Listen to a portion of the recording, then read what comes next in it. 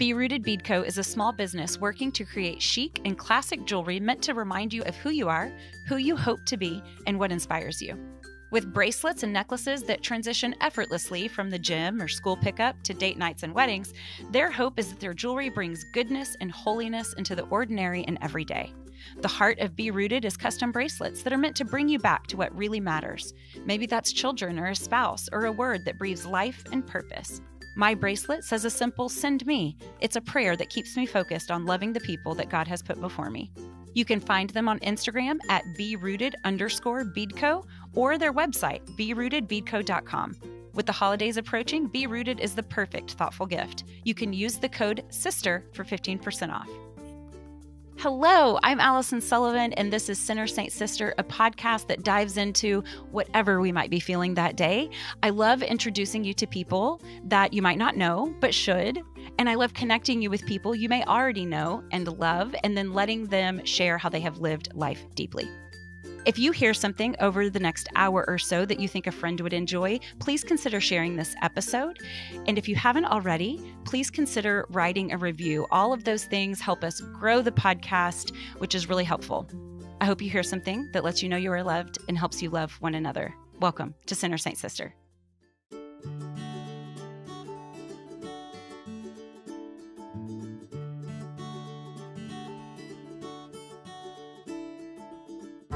Bodies.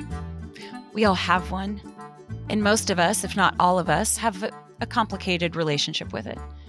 As toddlers, we learn by moving and crawling, grabbing, sucking, constantly experimenting with our bodies, what they can and cannot do. The basics of function, breathing, eating, sleeping, pooping, these things are so fundamental that their significance can be neglected in place of complexity. We live distracted.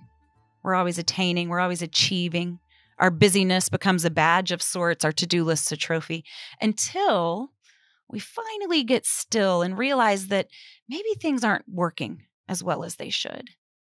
Our sleep might be disturbed, our appetite's wonky, our bowels unpredictable. Being touched can make us want to scream. And this is just what's fundamental. It's just plain old regular housekeeping. And yet somehow housekeeping is the hardest thing for many of us. It's like housekeeping's the hardest work we'll ever do, right?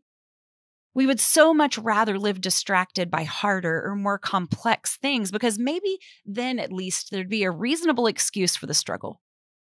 Disconnected. We are so physically disconnected. Unfortunately, disconnection means that we have few ideas on how to communicate with our bodies. Maybe even that phrase sounds a little funny, but I am convinced that our healing, our wholeness, our fully embodied life, it depends on it. In disconnection, we live these fragmented lives where we busy ourselves with the outward pouring out, often neglecting a caring and loving, affirming, attentive relationship to the self. And it's harmful because we have really significant research in neuroscience that says our sense of self is anchored in vital connection with our bodies. We truly don't really even know our full selves unless we are fully in touch with our bodies. Question: does this describe any of you? Are you physically uncomfortable, but unsure exactly what the problem is? Do you have multiple vague, distressing physical complaints, but maybe a doctor can't put their finger exactly on it? Oftentimes, can you not figure out what you're really feeling or what would make you feel better or worse? Do you sometimes vacillate between feeling numb, which keeps you from anticipating or being responsive, to being so overloaded by your senses that you're a jittery, irritable, explosive mess, and you just might unleash on the next person who chews too loudly or bumps into you? Me too. But I think when we approach our bodies with curiosity rather than fear or dread or avoidance, hatred even, everything can shift. One problem is that I think we tend to see our bodies as machines. And when we see our body as machine only, we become trained to ignore our body's messages, sometimes waiting until they're screaming at us in pain or disease to make us pay any attention. When our body is machine only, it becomes a non-spiritual, non-sacred thing that can become very easy to ignore. We so rarely appreciate our bodies for the wildly complex organisms that they are, divinely inspired, knit together, and called good. I also think there's a fair amount of fear being still, being attentive, carving out silence. Silence is a huge component of body work. It might reveal things we'd rather not see, we'd rather not feel. How many of us hate being alone? How many of us fall asleep at night to a TV? How many of us go to bed depleted by all the wrong things because we refuse to rest? So often this can be avoidance. We're afraid. We're afraid we might have to confront something in ourselves that might involve change or discipline or unknown or making a decision. We so often don't know how to just feel our feelings without being hijacked by them, at least. In this emotional avoidance, it has physical consequences. We might make a weak attempt to intellectualize our feelings because then at least we could be in control of them. But our chest caving in, our head exploding, being kicked in the gut, it's unbearable. So we'll do anything to make that go away. Clinging desperately to other people, numbing ourselves with food or drugs or alcohol. Desperate to feel something different, anything different, even if it's destructive, as long as we are in charge of it. Also, unfortunately, sadly, our bodies are something that we are so often repulsed by. And that might sound harsh or melodramatic, but I read a statistic that said that 86% of women said they are dissatisfied with their bodies. And you know that it's bad when your response to that is, that's all? Because I don't know that I know anyone who doesn't complain. Only 2% of women in the world would describe themselves as beautiful. That one broke my heart. We are bombarded by so many images of thinness and perfection. We consume 400 to 500 images a day of what society says our bodies should look like. Singer and songwriter Jewel, she has this line in a poem that says something about looking through a magazine and being only able to concentrate on her dirty hand turning the page. We stand in front of mirrors, pinching and judging and feeling ashamed. We change our outfit 6 times. We check our butts in the mirror. Hot tears sting our eyes in dressing rooms. Our legs are too big. Our breasts are too small. Our bellies are too round. And we become so critical of our bodies. We dislike them so much that we begin to dislike the person who lives there. And we can be so mean about it. We would never treat our friends this way.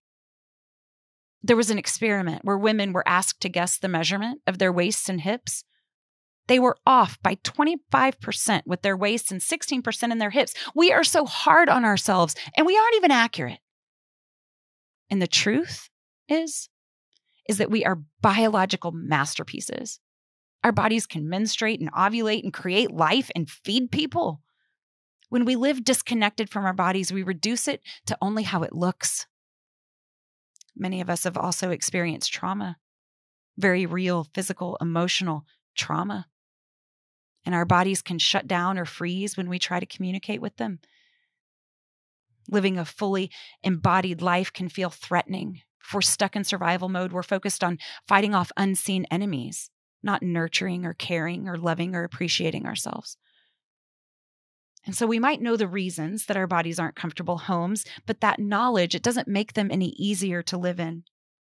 I'm not a doctor, and any advice given here should never be mistaken for anything professional, but I feel like if we would just give our body more genuine care, we might like it better. Breathing and silence and movement is a big one for me.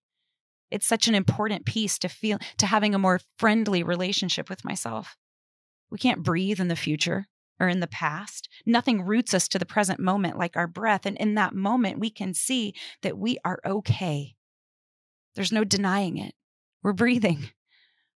Silence is certainly more than the absence of noise. Silence is more about a posture of the heart. It's an asking and an answering. It's a searching and a finding. And it's making space to see what we're up against and how we feel about it. All of our emotions are welcome. They're invited to stay or go, but in that analysis, there's information there. Oh, I'm doing good with this thing. Oh, I'm not doing good with that thing. There's an intentional slowing down. And we know that Jesus slipped away. He obeyed deeper rhythms to get away when he needed to get away. And movement makes us feel good. It's just science. Almost any kind of movement will help. You know, there's this moment where movement quits being play and starts being exercise. When does that happen? I don't know. It's probably when we become aware that other people are watching. So then if we don't excel, we just quit. But once we start moving again, no matter what it is, We have these new epiphanies that our bodies are more than just how they look, but they are also valuable at what they can do. Positive affirmations are so valuable. Can we just be nice? Yes, there are parts of your body that you may hate, but I bet that there are parts of your body that you love.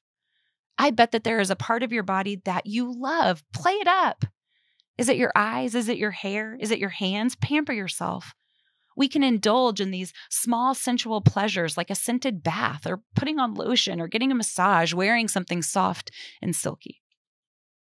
Like I said, I'm not a doctor and I certainly don't have all the answers. I'm just a woman in a body and a complicated relationship.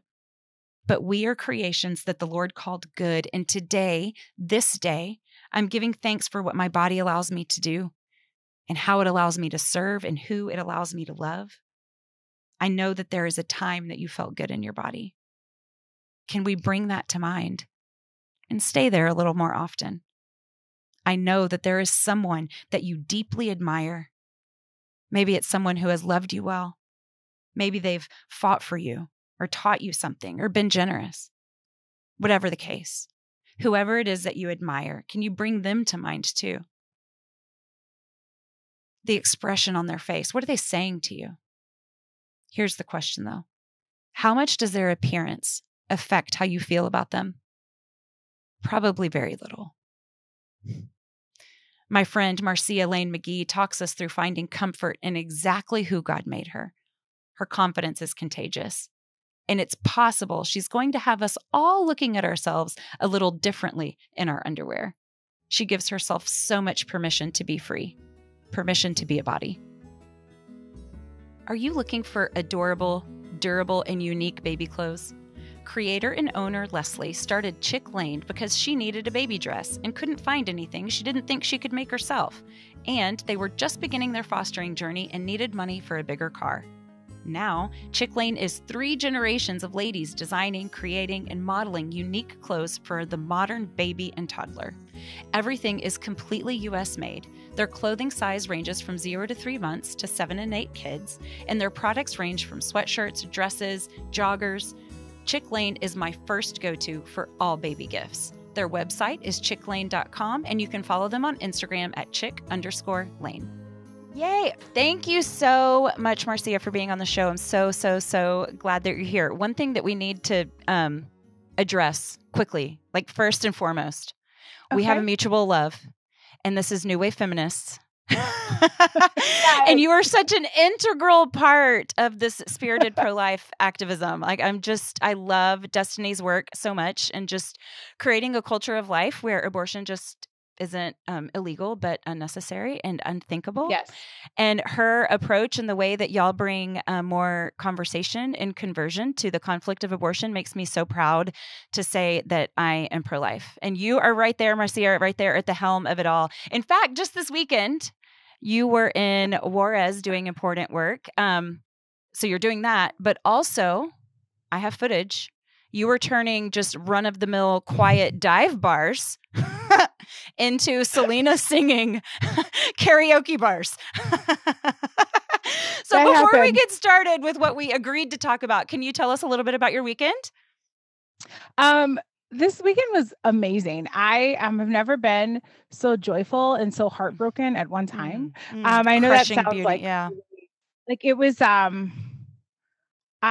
we got to see, Destiny goes to Juarez quite a bit, like every couple months. And we have our board member, Karina, who has officially opened a branch of New Wave Feminist in Juarez, Mexico. And great. we kind of went down there to inaugurate, like this is a New Wave Feminist space. And we went to one of the shelters that we partner with in Juarez for migrant women and children and families. And it was really beautiful to be there, but I also, it really broke my heart. Like I didn't, so part of my story is that for a good chunk of my life, like I mean, any chunk that you spend is a good chunk, but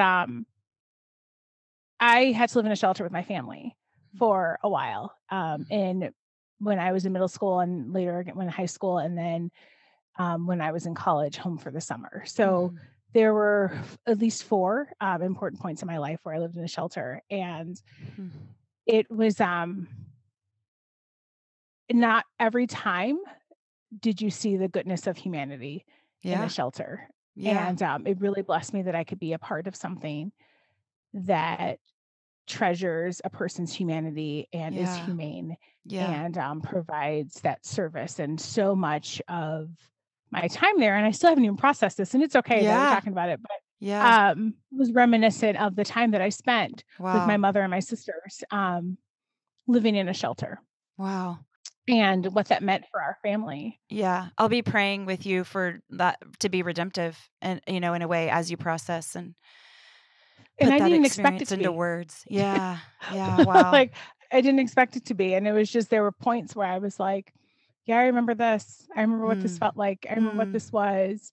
And it was, and not that I had forgotten that we'd been homeless for certain points in our life and my childhood, but it's not something that I always think about. And I never not especially realize how much it shapes my work and in what I do. And understanding what it is not to have, and to rely on others. Because that's self-reliance is such an American value, and I think it's such a it is a crappy value. Like, it shouldn't be a value, right? I think it's a vice. I think self-reliance is a vice, and we put so much virtue and value in self-reliance, and I think that sometimes hinders us from helping those who cannot help themselves. Yeah. And it just reminded me that we are like the poor are always with us, and we need to serve them, and we have to give the poor what is theirs, their share of what we have. And it really reminded me of that this weekend. Yeah. And it gave me joy because I got to see how far I've come, but also the reality that there are a lot of people here who are just one missed paycheck away from also having the same circumstances. Absolutely. Because a lot of the times that's what it was in our family. We were trying to keep our head above water, and then one missed paycheck, and then you're packing up everything and moving to a shelter. Thank you for sharing your fresh experience with us. Yeah. I appreciate it. Yes. We also really love Brick House in the City together. And that is actually how I became aware of your prophetic voice. And as I started to follow along, I realized that there are so many things that we could talk about, but we settled on body positivity. So I was thinking about just diving in with a simple question of, do you remember a time where you were first aware of your body? Yeah, that probably, it probably was when I was in second or third grade, where and here's the thing, and it's so crazy because I thought I'd been a big kid all my life, but when I look at pictures, I goes, no, it was like everyone, I wasn't a big quote unquote big kid until much later. Because I was like, man, I wish I was as big as it was when I first said that I was fat. I know. Isn't it always that way? To look back at pictures like, what was I complaining about?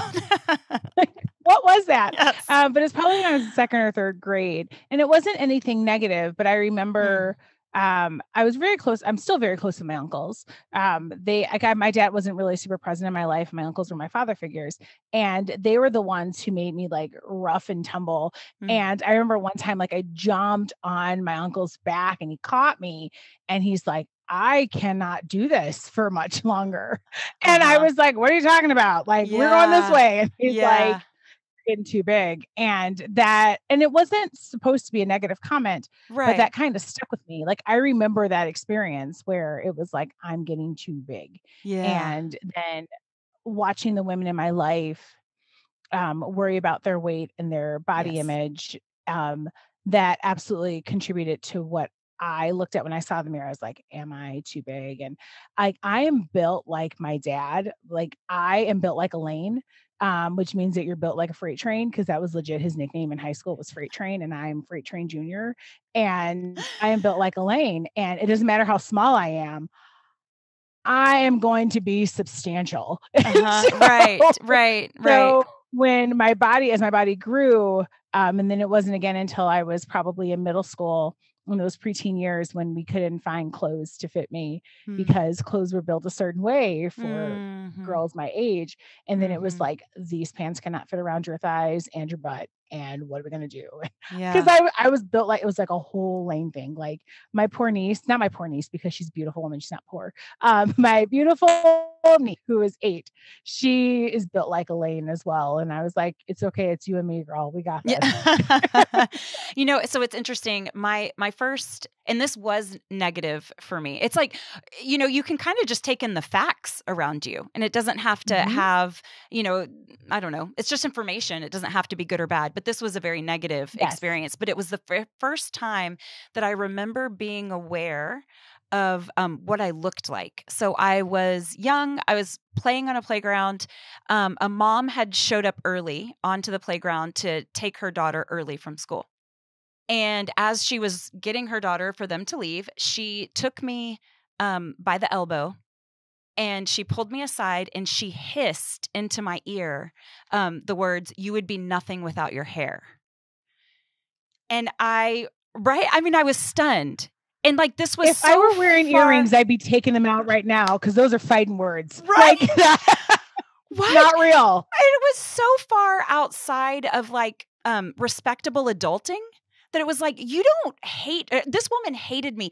There was this like respectable peopling. People, just peopling. But like, there was this flicker of heat in her tone, like she hated me. And it was like, adults aren't supposed to hate children. And even if they do, they're sure not supposed to tell them about it. And the whole thing just made me feel so shameful. I remember standing there frozen, my feet frozen to the ground, owl-eyed, like looking around going, what is everyone else doing so right? And what am I doing so wrong? And then and what did she say again? That I would be nothing without what? My hair? What does that mean? Is she saying that I wouldn't be pretty? Is she saying that's everything?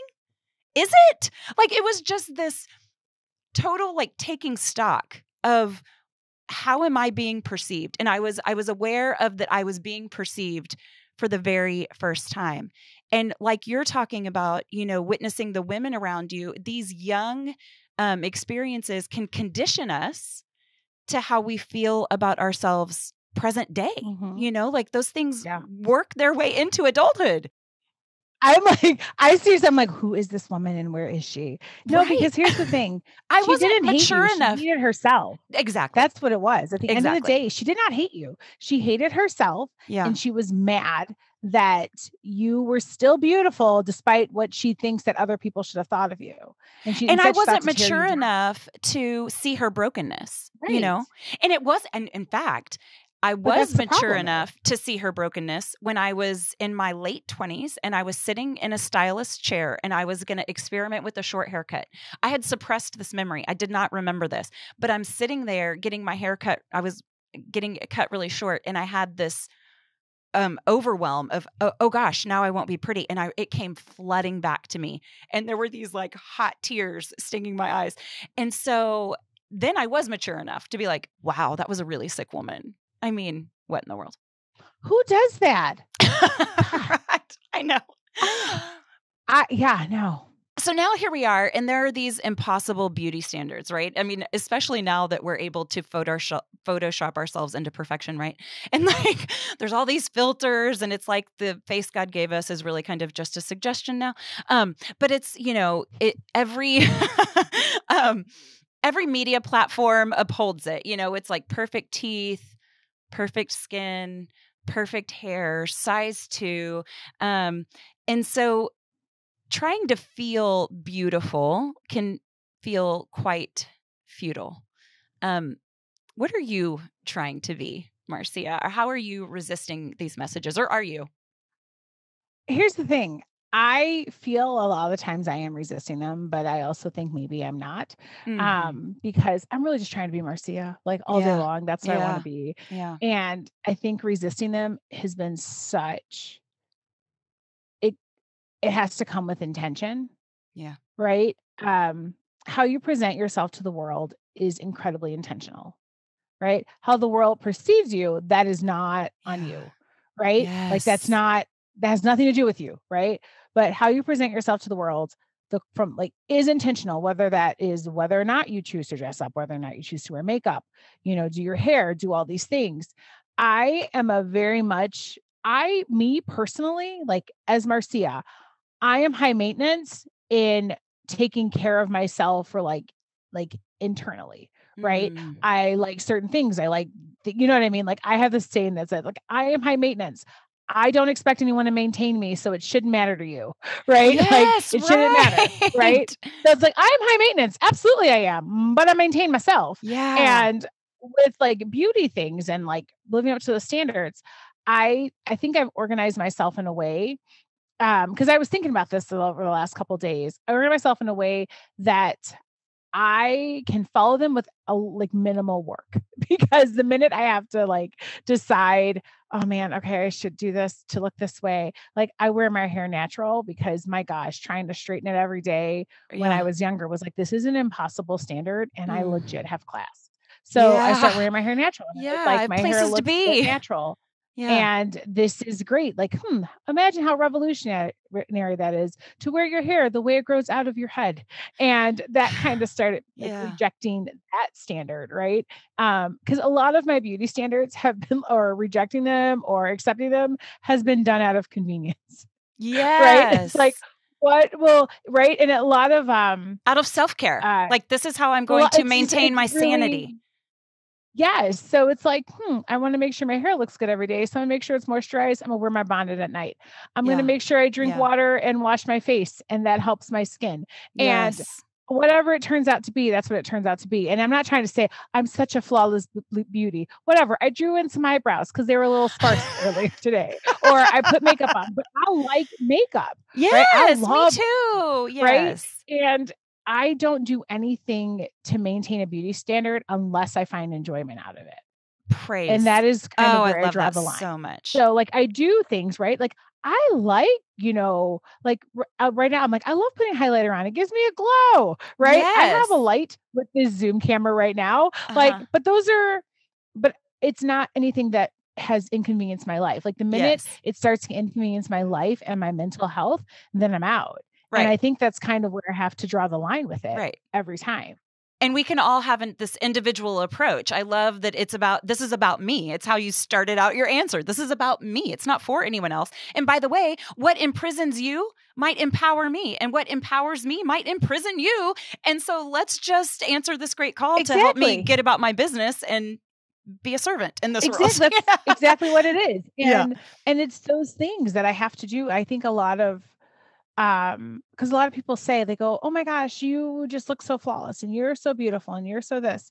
And I was like, thank you. First of all, thank you. Second of all, like this is a new thing within the last decade, right? Yeah. I want to say within the last decade, like that was the first time I actually felt pretty without feeling the need to lose weight. Right. Wow, or change something or do something or put in all these extra effort. Yeah. Right. Do you know what the switch was? This has come with life. Well, okay. So it's funny. The switch, I think, came in 2013. I was having a rough time with life and I'd gained a lot of weight, like stress weight. It was like the first time in my life I actually can say I gained stress weight. And because I don't know, like I wasn't doing anything different. And I was having a hard time. And I was going on a trip with my friend Katie, and Katie had been losing weight. And Katie's like, I feel good. And like Katie had been losing weight and Katie was starting to be my size. Right. And then she's like, I feel really great. I'm going to wear a bikini for our trip because we were going on a cruise. We were going to like all these places. And she's like, I'm going to wear a bikini. And I was like, and I used to always have this thought that I would look really good in a bikini. Right. And I did. I was like, I look great in my underwear. I think I could totally wear a bikini. Right. Listen, guys, I look real good in my underwear. Not that you're ever going to get to see it, but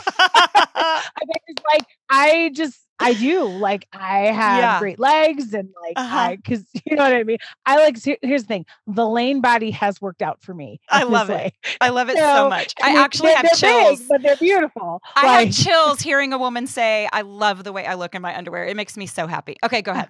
Oh, I do. And I was like, I could probably pull this off. Right. I was like, I could do like a high-waisted something, whatever. And she's like, well, I'm going to do it. And I was like, okay. And I'd just gained like 30 pounds. Right. And I was like, right. I didn't feel great. I was like, whatever. And I go, well, Kay's going to wear a bikini. And I think I'm going to wear a bikini. And so I bought my first bikini online. Like it was a whole thing. And I tried it on and I wore it and I was like, this is cute. This is really cute. Right. And I felt really cute. Yeah. And I didn't know how, and it was like me getting to wear my underwear outside with it not being my underwear. Yeah. Because that's weird if I walk outside in my underwear. I'm just saying that's not allowed anywhere. And so I was like, okay. And this is me like in a size 16. It's okay. Something weird about me, no matter how much weight I gain or lose, like I'm usually a size 16. It's just how good the size 16 You just hang out there. Like I just hang out at size 16. There was a time in my life that I did have a pair of size 10 jeans and I was like, oh my God, but I also wasn't happy. So there we go. But size I was miserable. Kind of like that is home base for me. I'm like, it's good. I can find my size and like put these jeans on. But and that's what it was. It was, I was at what I felt was probably my ugliest and my biggest. And I bought a bikini and I put it on. Yeah. And it wasn't even it was kind of like, I look good. Like I looked at myself objectively. It was like, yes, I have stretch marks because I've had a kid and I have all these other things. I have this, but man, this is a cute bikini. And that's what changed it for me. I think that's what changed it. It was 2013. You just gave yourself permission to wear your underwear out in public. Yeah. I'm wearing my underwear in public. And now like bikinis are my preferred swimwear. Oh my gosh. You do. And here's the thing about bikinis. They're a lot more convenient than one pieces. And agreed. That is the thing. And that's the thing about it is like, this is so much more convenient. And let's be real, tankinis make you look like your mom's mom. And so like they really do. Yeah. And I look cute and I don't have to wrestle with a wet swimsuit if I have to go to the bathroom or do whatever or change. It is, and that's what I'm saying. Like it's out of convenience. Like this is convenient and I feel good and I look good.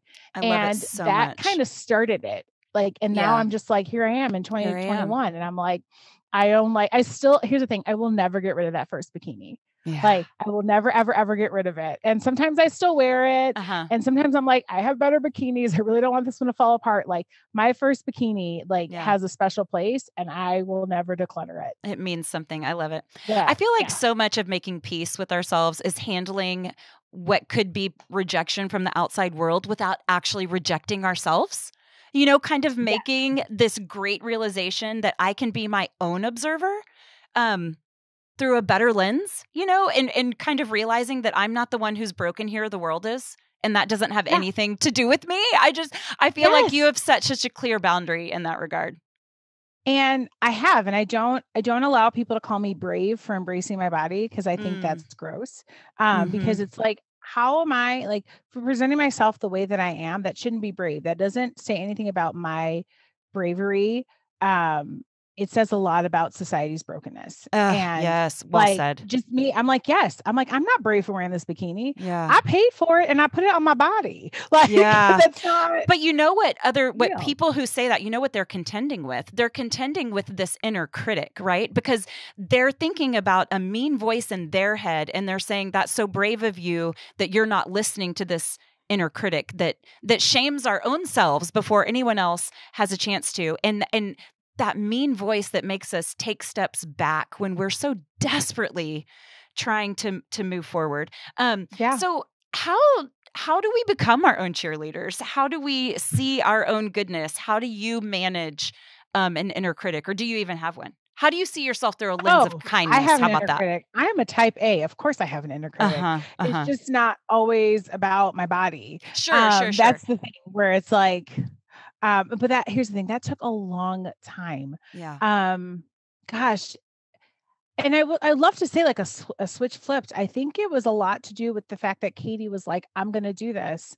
And then I was like, okay, I'm going to do this with you. I love Katie. Right. And I love Katie.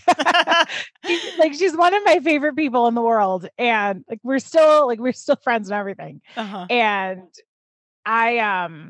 I think it took her saying, I'm going to do this, and me, because of her confidence. And and I hate that too. When people are like, you're so, how do you get your confidence? And I was like, how do you get your confidence? Please don't tell me I'm confident, but I think it was her conviction actually, and being like, I'm going to do this. I think I can do this.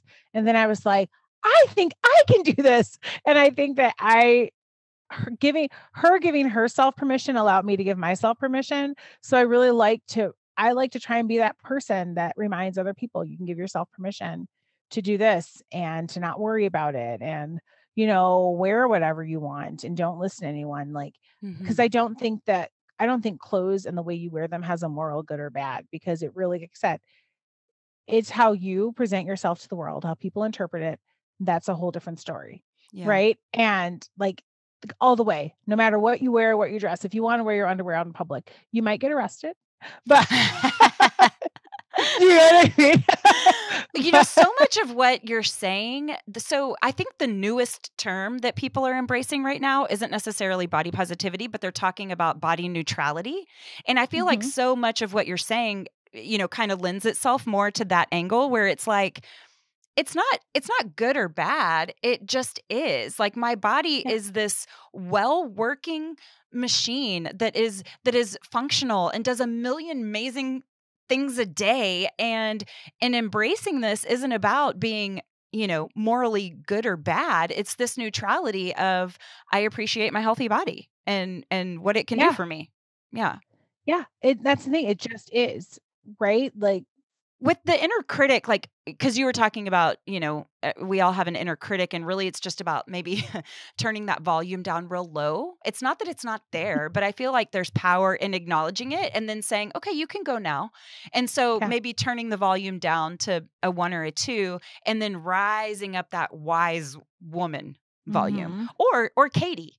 Like kind of elevating a different voice and lowering the one that says, mine always says, who do you think you are? If I have a new idea, or if I want to, try something different, or it's always who on whose authority, who? It's like the Lord's authority. Yeah. Right. Like, he said I could, so you go talk to him. Yeah. Like, there's a, like Black folks say, argue your mama, not me. So you go argue your mama. Don't argue me. Or try Jesus, not me. That's another yes. one. Oh, I love it. Yes. That's so great. Well, so physical, just as I age, physical beauty has certainly become less important, just as a part of maturity. But I cannot seem to undo. It's like this linking of what other people think about me to what I think about myself. And so I'm sure, I know that that's not uncommon, but breaking that habit, that bad habit, it feels a little booby trapped, because we're supposed to look outside of ourselves to determine our worth. Yes. We're supposed to look to a good father to tell us who we are. Yes. And we just end up looking in all the wrong places. Yeah. And here's the thing about that. It's that if I could do anything based on what I felt about myself, these conversations wouldn't be necessary, right? We still have to go on job interviews. Yeah. Right. Hopefully people like us so that we can feed ourselves and our families. Right. We have to hope that people like the content that we're putting out, right? Absolutely. You and I both have podcasts. I hope people like my podcast. Yeah. And they listen to it and they want to hear my voice and pay me to come to events, right? Like, for to provide our human needs, people actually have to like us in some capacity. Yeah. And it's that's such a small part of who we are. Yeah. Yeah. And that's the thing where it's like, yes, if I could like myself enough to feed myself, then great. But that's not the reality, because we're rewarded by having the good humor of others, right? Yeah. Or being, and that's kind of where that is. And so, yeah, that is difficult. We have to make sure that we don't care what people think and the things that are important, right? And how well we love ourselves and like ourselves, right? Yes, I have to be objective about, okay, I need this person to like my work, right? I need to produce a product that someone else would like and want to buy or invest in, right? And that's fine. But then I also have to make sure that there are enough things that I know that I like for myself, or I don't lose part of myself doing them. Right. Lose part of my integrity doing them. Right. So I'm going to do a job. Like, I work in child development, and I hope I'm doing a good enough job where my bosses are like, yes, you can keep doing this job so you can feed yourself and go on trips and buy all the Taylor Swift merchandise. And I say, thank you so much. Right. And that's fine. My Fearless vinyl just came in, and I've been listening to it since I got back from Laura's. But so good. But like, do you know what I mean? So it's like, I hope they like me enough, but I hope that the my seeking their approval doesn't lessen my approval of myself. Right. And I think that's kind of where we have to right. get that balance from. Like, am I proud of me? Yeah. Yes. Speaking of Taylor Swift, and since you brought her up, so she, in her documentary, was like, okay, so I get skinny enough, like you've told me to, and then I don't have the booty that you like. And so then I gain weight to get the booty that you like, and then I'm shamed for, not being a size 2. So it's, it's utterly impossible. I know we've moved on from that topic, but T Swift, love you. Great. No, listen, I love her all the time, but I also think that I'm going to say this really quick. There are certain people who have the privilege to be who they are as they are now. And she's one of those people. Yeah, she'll have her critics, but her critics don't matter because that woman is worth $500 million. Yeah. Right. Like she can still build a life that she wants and drown out her critics. There are people like us who can't drown out our critics. Right. Like there are people like she's already put out the product that people want to buy. Yeah. And people still want to buy. She's re-recording all of her music. And we're like, yes, give us more. We will buy it all. Right. And she's doing the thing. And so she actually has the privilege to be like, I can gain 50 pounds if I want. If I still like me, that doesn't matter. But other artists still don't have that privilege because we're still such a broken society. Yeah. You know what I mean? Like, so she can say all that, but it matters maybe for her. And if she chooses to listen to critics, but it actually doesn't matter. Yeah. So like, I know that sounds awful. I think it's an interesting point. I am a yoga instructor, and the time that I'm on my mat, it's just this holy invitation for everything to come into play at the same time. Mind, body, spirit. It's just, it's a reclaiming of my body. It's a settling of my mind. It's a wonderful opportunity to just feel my feelings and kind of take stock all around, everything in harmony. Okay. What am I up above? Okay. What am I underneath? It's just this opportunity to kind of create calmness and stillness in a world where we live at a hectic pace and with a chaotic schedule, all of the above. But when everything's in harmony, there's this really connected feeling. And I feel like we have a tendency to live so disconnected. We so readily are quick to compartmentalize, well, that's just eating, or that's just, reading the Bible or whatever. We have these very clear delineated lines. And I end every single yoga session with just an invitation to give thanks for your healthy body and what it just allowed you to do and how it allows you to serve and who it allows you to love. And in that moment of connectivity, where it's not just about exercise, it's everything all at the same time. I don't know that there's much greater peace than that. It's just this moment of tranquility, maybe for the first time all week, And so I think that there's something to the connectivity. Why do we live so disconnected? What's going on? Do you have any thoughts around disconnectivity? I think it's because we are in the comparison trap. Mm-hmm. And I think that's why we're disconnected. We're disconnected from our body's actual goodness and the goodness of our body's use, and our body's beauty, because we compare ourselves to what someone else has that we don't. Yeah. And I think that's the part where here's the thing. Comparison is the thief of joy. Yeah. And it's not even like the thief that comes in the night. Like it is a broad daylight thief. I love that. Yeah. It takes us down and takes us out. And we put so much energy into comparing ourselves. And that's with anything, right?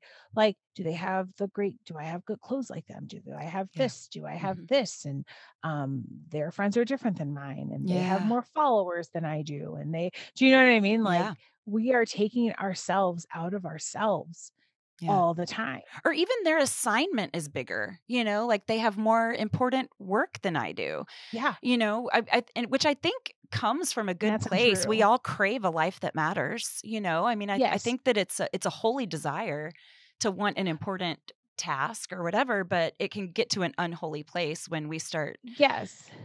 But here's the thing though, all of us are already living lives that matter, right? Like all of us play a role in the bigger picture. Yeah. It might not be like I used to do theater as a kid. And then as an adult in community theater, there are no small parts, just small actors. Right. And that is a real thing. Yeah. Like the production wouldn't be able to go anywhere if there weren't chorus members. And I say this as a former like perpetual chorus member. Like, it wouldn't go anywhere, right? Like our voices, we need our voices to prop up the leads' voices. Yeah. We need to add that music and that background noise. And so you're right. Everyone does desire to live a life that matters. The kicker is that we already do. I love it. We just don't think it matters enough. That's right. Try getting through your day without an elbow. I mean, you know? Exactly. Right. And that's what it is. It's like, here's the thing. I absolutely recognize that the person who is passing me my unsweetened iced tea at McDonald's matters, because guess what? I need my unsweetened iced tea at that point of the day, right? Thank you for making it. Thank you for pouring it. Thank you for serving it, right? You don't matter. Like you personally don't matter any less than the CEO of McDonald's, because the CEO of McDonald's can't do your job. Yes. The CEO of McDonald's can't do all the jobs. And isn't looking me in the eye right now, making my day better. And like, right. Exactly. Me. Yeah. I'm like, I say thank you to you. Right. Mm-hmm. We're all want the same things. We want to all provide for ourselves and our families and, everyone else that we love. And that matters. Right. Yeah. And that's the thing that we have to recognize. Like, there are differences in our missions, and there are differences in like what we have to do or even what we're called to do. But everybody who wants to live a life that matters, guess what? You already are. Yeah. And that's why when we compare ourselves, like their body's not this body and that body's not this body. And it's like, I can't compare myself to your body. There's no way I will ever get your body. Yeah. I'd have to have a lot less melanin. Yep. I would have to take all this kink out of my hair. Yep. Right. Like, but also your body can't do what my body did. That's right. Right. Like, and I tell people all the time, I go, I'm like, I run marathons. Like I did that in this body. Yeah. It doesn't look cute, but it got me 26.2 miles several times, and I will never do it again. But it did it. Like for like a season of my life, that's what I did. And that's what this body did. Yes. This body brought forth a life, right? Like this, like I can't compare myself. Like I can just remind myself of what I have. And I think that is where we lose. That's where that disconnect comes from. Like we are not grateful for what we have. We're just mad about what we don't. Yeah. And I feel like I need to step off the soapbox. No, it's so good. And I know that there's so many topics tied to this topic. I mean, we could go down a million different angles, but just unattainable standards. There's race, there's trauma, there's self-loathing, there's our mental health, there's our actual physical health. So many people are living in chronic pain. I mean, this is a thick topic, but I want to keep learning from beauties like you, Marcia, who have just, I feel like it's a rebellious act almost even, to love our bodies and to be excited about a bikini and to go, you know what, I'm doing it. And you know what, it's really only awkward for the first couple of minutes. After that, it's totally liberating. Because why are you at the beach watching me? You should be looking at the ocean and the waves and all these things. Right. It's like, did you come here to watch me? That's real weird. Don't make me start charging admission. Like, but I think that it's such a healthy, even if it's lofty, it's healthy and good. To the opinions that I have about my body, they come from me and they come from my God, and I'm delightfully normal. Like there's just, I am delightfully normal. I am have full permission to just be a body. Anyways, so I think that there's a lot of heroism that you bring up to the female body and what we are capable of doing. And I just thank you so much for pointing us to that today. I'm really, really grateful to have you on. I feel like I could talk to you forever. Right? Same here. Well, I hope you come back, because this was a lot of fun. And like I said, I can tell we could go on for a while, but thank you so much. Will you tell people what you're up to, how to find you? What's going on? How do we follow along? Yeah, you can follow me on Instagram at stylishly Sia, stylishly like the adverb, and Sia like my nickname as a kid. So people just think my name is Sia all the time now. So yes. And you can follow me on there. And it started out as like a style Instagram, but now it's just me wearing my cute clothes and dropping truth bombs. So cute. Yes. You're so fun. Thanks. I also have a podcast. It's called Plaid Skirts and Basic Black. I co-host it with my friend Shannon. You can follow us on Instagram at PSBB Podcast. The two of us have co-authored a book that's coming out in January through Ave Maria Press. And so we were just emailing marketing today. I'm like, oh my gosh, our pre-sale is about to happen. So like, it's kind of crazy. Like within like this, like maybe next month, within the next like 7-8 weeks, we're gonna be like, hey, can someone buy our book? Oh my gosh, that's so exciting. Yeah, I'm really excited about it. Like, I can't wait. So I've got like, those are my major projects right now. And I've got a lot of writing that I'm trying to do and sharing more thoughts outside of Instagram. Yeah. Okay. Well, great. Well, I'm so happy to cheer all of that on with you, praying with you and for you. So grateful. Thank you, Marcia. Thank you. Thank you so much. Bye. It has been all my pleasure watching Valerie at Pax Beloved share her many artistic gifts with the world. She creates Catholic artwork and gifts with such love and detail. Sometimes I'll be on Instagram and will stop mid-scroll to pray with some image that she has created that has left me speechless. Her creations line my prayer closet. Please go follow her there at pax.valerie and head over to her website at paxbeloved.com. You can use the code SSS20 to get 20% off. Hi, Fifi. Hi. Okay, so do you remember that list of questions that I found on the internet that, I don't know, that it was like, how well do you know your best friend? Yes. Okay, well, I found one that I thought was funny, and it was, how would your best friend be an asset if you were stuck on a deserted island? Okay. And so I have thought about this, so I'm going to go first while you think. Thank you. Okay. So we would have to eat really disgusting things, right? Like the only things that would be available to us would be, I don't know, like weird roots or foreign berries and rodents, like the slow ones or whatever. And I actually think people eating weird berries like causes people to die. So that's the first way I'm going to be an asset, because I'm not going to let us do that. But go ahead. Okay. I actually did watch a movie about that once. Okay, so fine, the slow rodents. But you would be really good at tricking me into and like hiding what we were eating, because you would use like, foreign spices, you would use exotic juices, you would like decorate the banana leaf, in such a way that I would be like very well distracted about the potential poison or, the gross rodents. I feel like your creativity in the kitchen, your talent for cooking would sustain us. Okay, but I would not be tricked. Like my stomach is literally like churning right now. I would know exactly what I hid or covered up. You should get yourself one of you. Okay, so what would I add? Okay, this is actually not that hard. You would add perspective. I'd be running around cooking, trying to make rodents taste less rodent-y, stressing out about how we were going to like make a plan to get back to the plans that we had at home. And you'd say things like, we're basically movie stars on the set of Survivor right now. People apply and audition and work really hard to have a spot here. And we just happened upon this amazing, unique experience. And this is actually better than Survivor because there's no one like recording us while we go to the bathroom. And I'm making you sound ditzy, and that's not what I mean. I just mean like your perspective is always so like unique and fabulous that it's like hard for me to capture in my normal voice. You'd be like, we're basically receiving the gift of knowing Jesus better because we're getting to be and reflect here and have an experience similar to what he would have in the wilderness. So, we are so fortunate, B. Okay. I want to punch my own self in the face. Oh no, I love it. I feel like on like half of your social media's posts, my response is always like, I like love this perspective because it's unique. So I mean that sincerely. You're the best. Okay. So what would Marcia add? Like, was she not fantastic? Oh my gosh. Fantastic. She would like hype us up and insist that we not give up and help us see things in a new way, like in our underwear for sure. That was my favorite part. Yes.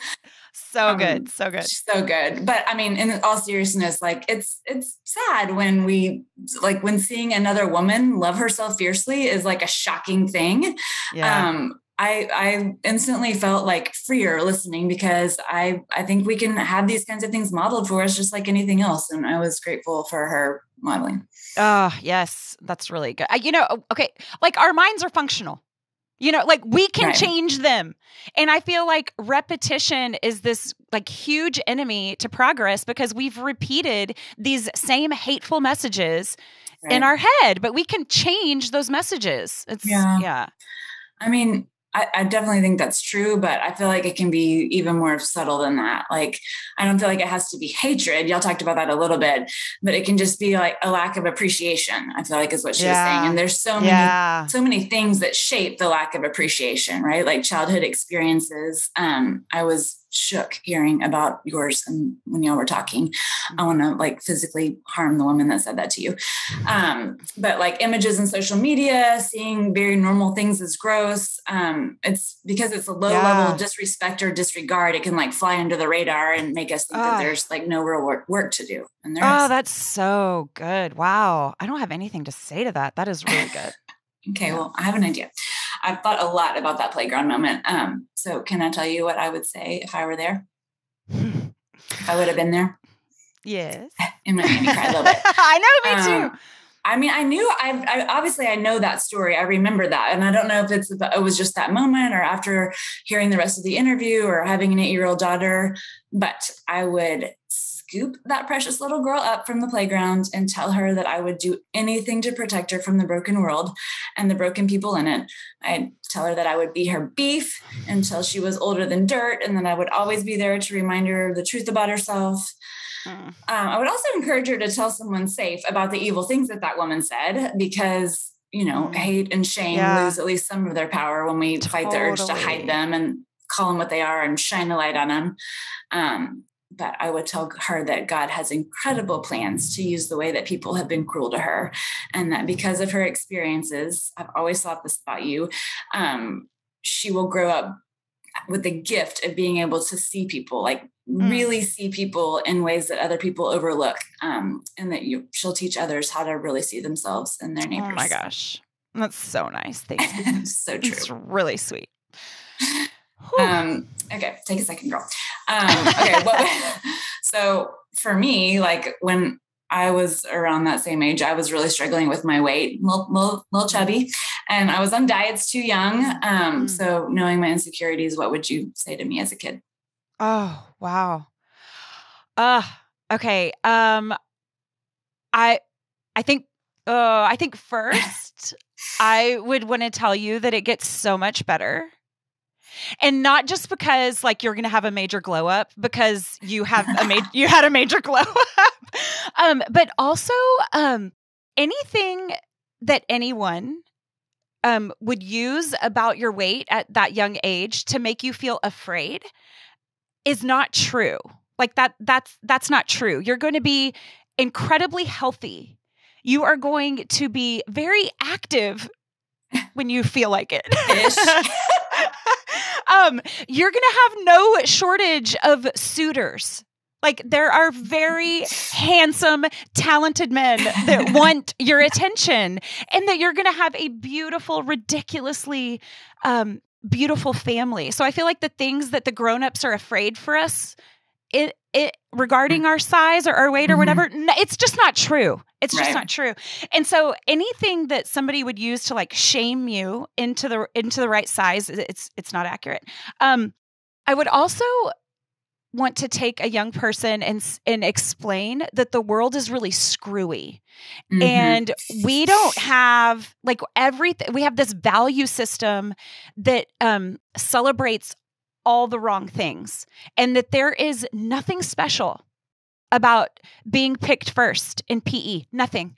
There is nothing special about, finishing in the first group of people across the finish line. There is so much more to life than that. And the thing is that the other things in life that like actually make the world go round, you nail.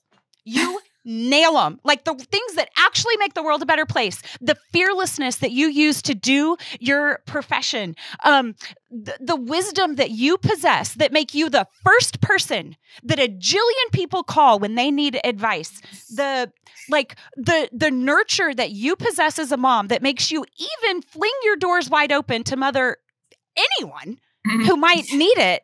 Like these are the things that like you possess in such an embodied way. And the thing is, you would have every single one of those things no matter what size you are. Every single one of those things are perfectly in place.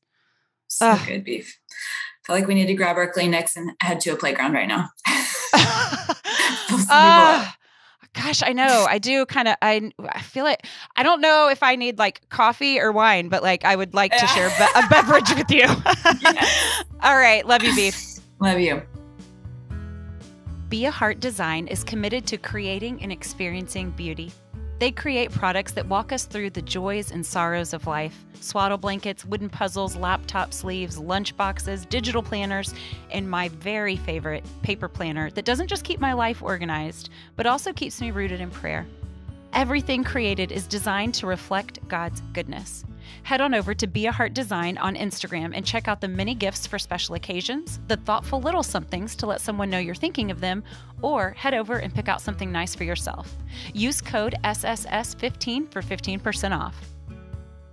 Thank you, friends, for tuning in. Catch us next week. Please subscribe so that you don't miss a thing, and consider heading over to patreon.com/Allison Sullivan to help support the show. You help us grow. And for a little fun, you can head over to Sullivan Family TikTok. Today's show was a production of Allison Sullivan in conjunction with the Forte Catholic Podcast Network. For more great Catholic podcasts, head on over to fortecatholic.com/podcasts or wherever you listen to podcasts.